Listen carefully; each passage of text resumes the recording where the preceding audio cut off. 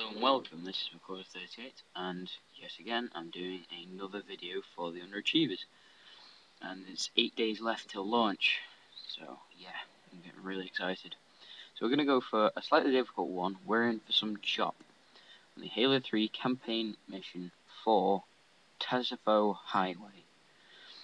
So I'm going to start from the start here, and I'm going to set it to normal, mainly because the chopper drivers get a little more plucky, I think that's the word, so they will charge at me a lot more than usual. Say if it was on easy. I don't want to put it on heroic, the usual difficulty I play at, mainly because it is quite a difficult achievement. So once you bust out the elevator that's on fire, you can grab some weapons in that crate, and then walk over to here. You can just see the red and green light there. Open it, okay, then get to the warthogs as fast as possible, mainly because you don't want any of the marines getting in, because if they're in the chain gun, they will not stop shooting at the choppers. So I've got in an unmanned one, mainly because for that reason that I don't want them to shoot the choppers and thus spoiling the achievement. So I'm just going to drive, not going to stop, kill all the enemies. The marines can do that. They just don't really need my help. That brute has eyes in the back of his head, apparently.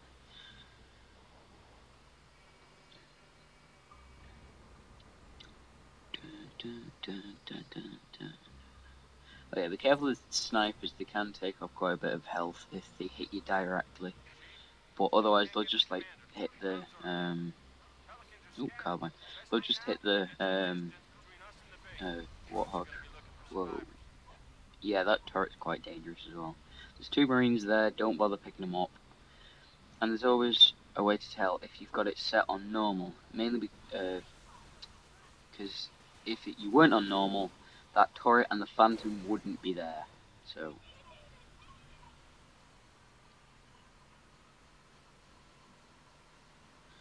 okay, so we're once you hear this, you're approaching oh, something just happened there. You're approaching the yeah, I'm just gonna park my warthog here, then head into these two connected buildings. Now there's two trip mines there, so I'm gonna walk over, grab one, see if I can clear out all these enemies first of all, mainly because I don't want them interfering. Okay, throw. Wait for it. I need to get them to come. Oh, damn!